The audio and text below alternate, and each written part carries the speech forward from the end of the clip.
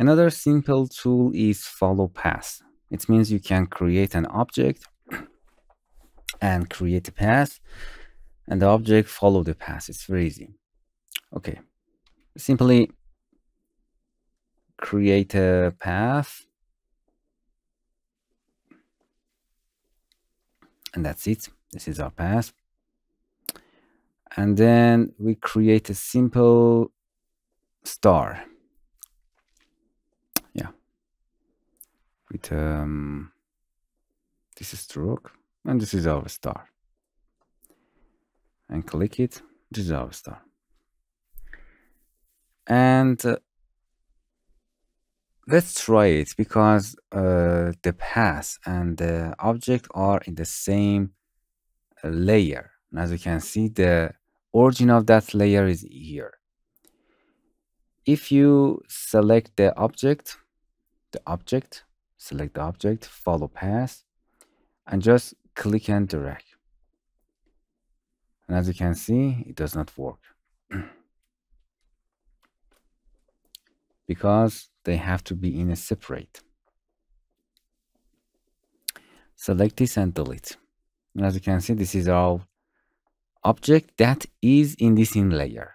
We create a new vector and call it our path. So you learn that this is have to be separate. Again, create a simple path that they have to in a different path. Nice.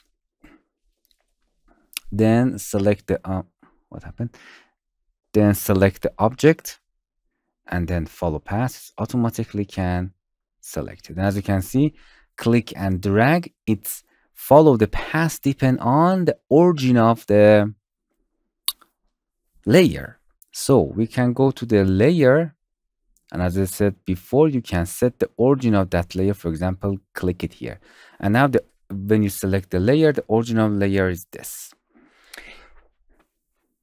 And you can easily follow it along the path with the center. You can holding Alt and click and drag. Before that, select it. Holding Alt and click and drag. Holding Alt and click and drag. It's follow the shape of the curve also. The object is follow the curve. Okay, I insert another layer here for I'll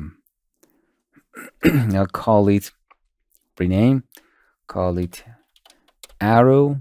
So arrow, we create a simple arrow holding shift to make it this, and its layer is there, and click the origin for setting the layer here. Now this is our arrow, follow path and follow this path.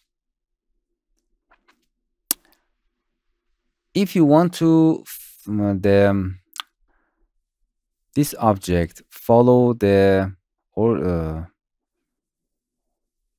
you can double click to this. I want is rotate to follow path. I will be explaining all of its settings, but I don't know why is this there. You can set setting here, but it's there.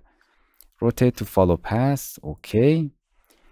And then follow path, click and drag. As you can see, it follow the orientation of the path, this object.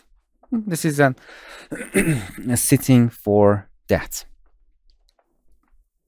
Another thing that you can mention, you can change the percentage of the moving in a position, and then you can animate it if you want here.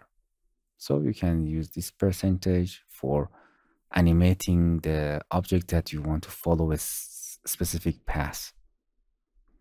You can come back to your path and select the point that you want and change it.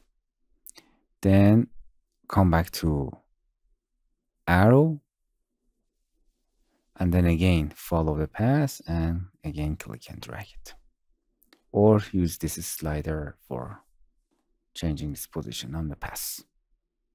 So the the important thing is that, as you can see, it changed because we changed its settings. Nice. And you have to design a separate path, an arrow, and a separate object for the path. Hello my friends, to continue these tutorials on YouTube, subscribe us, like us, and hit the bell icon. And now you will be alerted about all of the amazing videos that we release.